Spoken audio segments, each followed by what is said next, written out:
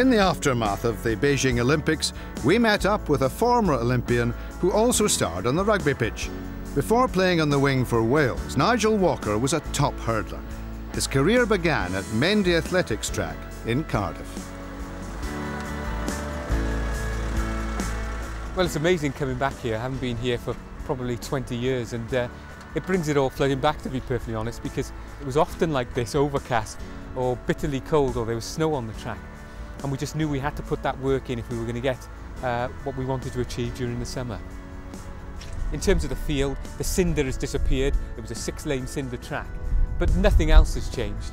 And to think that I spent many hours here during my youth is, it really does bring it back. And all those years have just gone, and now I'm a middle-aged man thinking about it. And at the time, you know, had the best years ahead of me.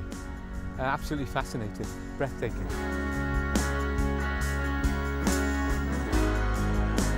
In the early 80s, Walker took on and beat the likes of future world record holder Colin Jackson.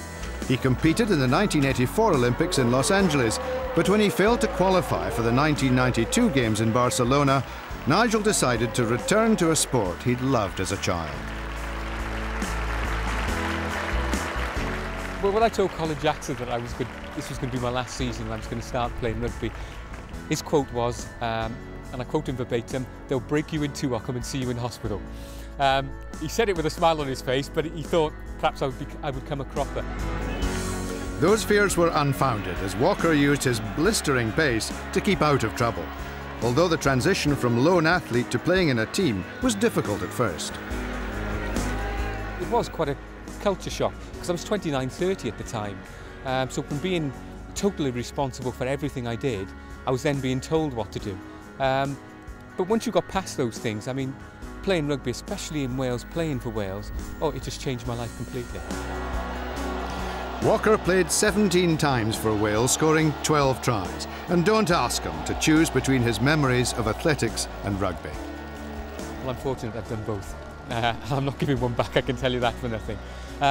People have asked me, winning a gold medal or score a try for Wales?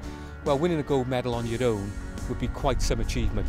I didn't have the ability to win a gold medal on my own. I got to the semi-finals of the Los Angeles Olympics, scored a few tries for Wales, and they're treasured moments indeed.